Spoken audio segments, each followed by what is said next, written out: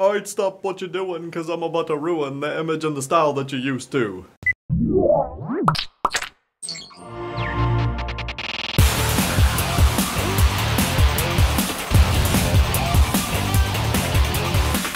Today's episode of Geek Beat is brought to you by Domain.com. Hey everybody! Hi. Welcome back to continuing live coverage from Japan. That isn't live. That's right. Today we're going to thank ANA and Okinawa Prefecture for bringing us out to Japan. We had a good time. As you guys know, that's why we went out, and we saw some awesome stuff, which we've been talking about in the last couple of episodes. This is our second to last one. We've got more coming for you. By the way, I forgot to mention something. Yes. We talked the other day about ANA and how nice they are, Yeah. and really the fact that we honestly recommend you should fly ANA if you're going to Japan because of the service, if nothing else. But you know what we didn't talk about? What's that? The food on the ANA flights. We did not. It's ridiculous. It's like the flight attendants are all chefs or something. Yeah. Because they bring you these trays full of stuff. Yeah, it's like, well, one thing about Japan food in general is that they have several dishes as part of the meal. Lots of delicately little, prepared, things. So that happens on ANA. So you get, this main course, but then you have all of these other things going on. And everything is spectacularly presented. They give you either a choice of a Western menu or a Japanese menu, even though the Western menu still has Japanese influence. Yeah. But, it's better for people like me. Right. It's like steak versus fish. Yeah. But here was what was cool, okay? Because if you ride business class or first class anywhere, you're going to get served meals. But here's what was really awesome was they had a whole menu of things that you could order just at any time. Well, I think that happens. I've not seen that on other flights. When we went to Germany, did we? What I mean on British Airways, I don't think so. What I mean is, you could get a cheeseburger. Yeah, you can. Anytime during the flight, or you could get a bowl of soba. Soki soba. Soba noodles. Anytime. They didn't actually. They had some kind of noodle. You could get ice cream anytime, as much as you wanted. Ice cream and fruit. You just right as you're taking off, I'd like some ice cream and fruit. They'll bring it to you, and every 30 minutes, just bring the ice cream. Yeah, they'll bring it to you all day long, and all sorts of awesome food. And they'd have been happy to do it. You did not try that cheeseburger. I was shocked. Yeah, that's true. I was too stuffed from everything else that they kept bringing me. Anyway, McDonald's. Speaking of stuffed. I don't know how you're transitioning to that. We went to visit Taketomi Island. So Taketomi Island is another island in the Okinawa Prefecture, just to set it up again. Right off of Ishigaki.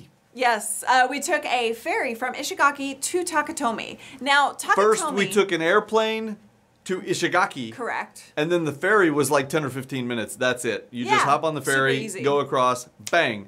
You're on Taketomi. Now, the main thing you need to know about Taketomi is it is a preserved island. Yeah. This is kept in the structure, and everything is preserved as it was hundreds of years ago. Now, they do not build... In fact, we went... while we were there, we were going by one of the old houses downtown, and I asked the guy, I go, by the way, who builds these houses? Because there's only 300 people on the island. So I was thinking, is there one guy who's the house builder or something? So I just asked, I go, hey, who builds these houses? He goes, that house has been there for 11 generations. 900 years or something. I was like, oh, ridiculous. I guess nobody builds houses. Here's the thing. I mean, they literally... They have a waiting list for coming in. If you want to come to the island. A lot of people want to go live on the island, but they do not allow any more than 300 to live there. So people have to die or move off in order for somebody to come in. So there's this... it's just amazing. The gas station is only open 30 minutes a day. Yeah, we were that's talking right. to one of our drivers, and she was like, yeah, we all line up at the gas station whenever we need gas. We all line up with the 5 cars on the all the roads are unpaved. They're all just white gravel kind of roads, and that's because the primary mode of transportation on the island, water buffalo. So I I don't know how. And they have right of way over anyone else. That is the amazing thing. A car's going, a water buffalo's there. Car's gotta back it up. And they're not. I mean, they're not 2-lane streets. They're one street. I mean, so one thing that there's so much to say about Taketomi Island. I actually really like this place. The streets were lined by white walls, white stone walls that are hand stacked. Yeah. Like no mortar, no nothing. And we actually did a little video about when we stayed on the island. Take a look at that. Yeah.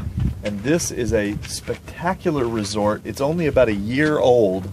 And so we're going to show you what one of the rooms looks like. So we've got different kinds of rooms here, but this one is just amazing because it's very traditional Japanese. All of these walls are built to just kind of for privacy purposes, but you'll notice that there's stone, but it's all just laid on here. We could actually take this thing apart, you see? It's hand stacked? It's hand stacked, and it's all perfectly balanced. Look how much it is all over the property. It's amazing. So this is actually my private bungalow. Callie's is over there somewhere. And so we'll go in here. I'm going to give you guys the tour. You'll notice that as we come in, there's a little retaining wall here. And the purpose of this wall is twofold. One, it's for some privacy because as you'll see in a minute, we have a wall of windows. And two, this is to keep out evil spirits because they believe that evil spirits can travel in a straight line. They can't really make curves very well. So when you come in, if you were an evil spirit, you wouldn't get through here to get to the home. You'd hit your head and go, ow. Yeah, you hit your head. Now, and by the way, while he's doing that, all of these bungalows are modeled after the traditional Okinawa, or I'm sorry, Taketomi house. Yeah. So every house in Taketomi is modeled like this. Well, on the outside. Not in Taketomi, in this village. In this village. Like this. So with the red roofs. There are different kinds of interiors, but what you're going to see right now is the traditional one. So you're going to notice that from a seating arrangement standpoint out here, you're sitting down on the ground, Japanese style. It's got a very low table, chairs that are on the ground, and the whole interior is tatami mat.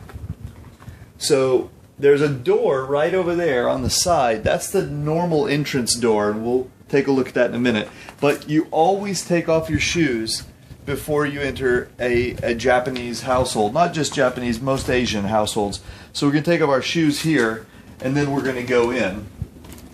And if you were here to experience this... I can't take my shoes off and hold the camera. You gotta get your shoes off. Okay, there you go. If you were here to experience this, what I would tell you, since you're not, is it's kind of squishy, it's soft, this was the precursor, if you will, to carpeting. So, as you know, most Japanese people will sit like this, kind of a reverse Indian style or Indian style. And if you did that on just a wood floor or stone floor, it's a lot harder than this. So yeah, on this side we've got the bathroom area, obviously. This is the actual bath / shower. One thing that I think is really neat is I like the way they have a drain right outside the tub. So there's a tub and there's this whole grated area. So if you had any spillover, it goes down into the drain. So that's nice. Over here we've got a beautiful sink. It's just gorgeous attention to detail, isn't it? Little shelves up here with glasses and hand towels. The sink is very nice. There are all kinds of things that you might need: toothbrushes, brushes, shaving kit, bath salts, all kinds of stuff. And over on this side, you've actually got a hairdryer, Kleenex, and this is interesting. It's actually a fold-out mirror, so you ladies can do your makeup and stuff, or maybe it might be easier for guys to shave with or whatever. So Okay, so the resort itself was awesome. You just caught a little glimpse of the stone wall and the rooms and stuff. Yeah. But what we didn't show you was the other places, the other things like the pool. Oh, it was beautiful. Humongous, and it was heated. Everything about this place was just beautiful and impeccably done. They had a place where I went and watched the sunrise. Yeah. And it overlooked the entire resort from up on a hill. Exactly. Magnificent. You know, one thing, especially at night, specifically about this resort is their attitudes. They are actually allowed to quote unquote break the rules there. The rest of Japan, there's a very formal. They're very formal. You have to follow the rules. If you want to request something that's not in the rules, you don't get it. You know, that's kind of the process in Japan, because they have to, as part of their culture. But here at the Hoshinoya Resort, they're allowed to break the rules and make the customer happy. They're encouraged to. They are encouraged to. So that was kind of refreshing. Yeah, it was very cool.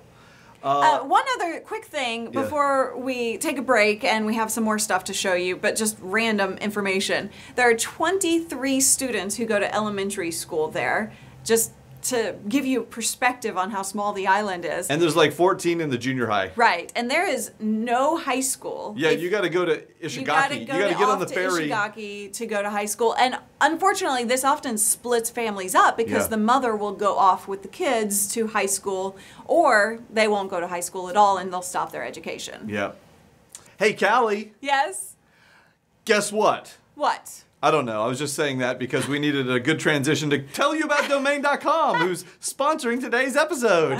You know what? I was actually thinking I might move to Taketomi Island and start a blog all about how much I love Taketomi. Well, if you did, you could register a domain at domain.com and you could use coupon code GeekBeat and you get 20% off. 20%. That's more than it used to be. And I don't know how long that's going to last. Not only on your domain, you could also get hosting with it too. You can. So you could do your whole blog with hosting and a domain name, 20% off, coupon code GeekBeat, domain.com. What do you think is the right domain for me if I move to Taketomi Island and do a blog all about it? Let us know. Leave a comment. I think it should be islandbikinis.com. Hell yeah.